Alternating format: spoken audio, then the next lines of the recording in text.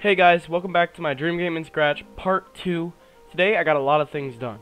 So first of all, I created this new type of bee enemy design and created a simple animation for its fly and some simple code that goes to player X and player Y.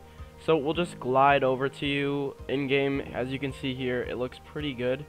You get a coin, and then I focused a lot on level design over these past few days, and I thought I got a lot done.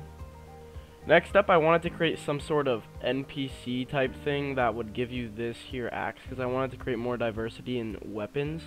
So this axe will cost 5 coins, but if you buy it, you're probably not going to be able to get the scythe from the shop that I showed you last devlog.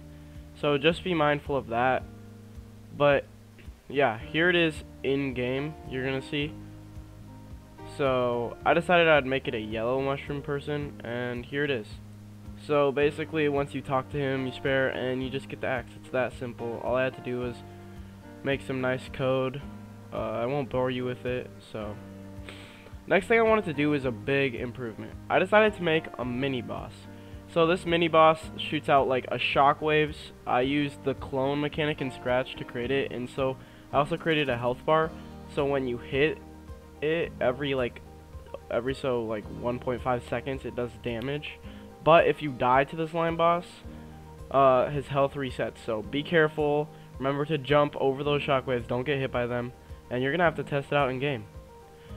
The next thing I did was create 2 new types of enemies. One that disappears here. It's supposed to be an eyeball. I might redesign that. And a mole that I think turned out really well. The mole will travel underground at you, and you'll have to test that out too. Finally, I made some sound. Listen up.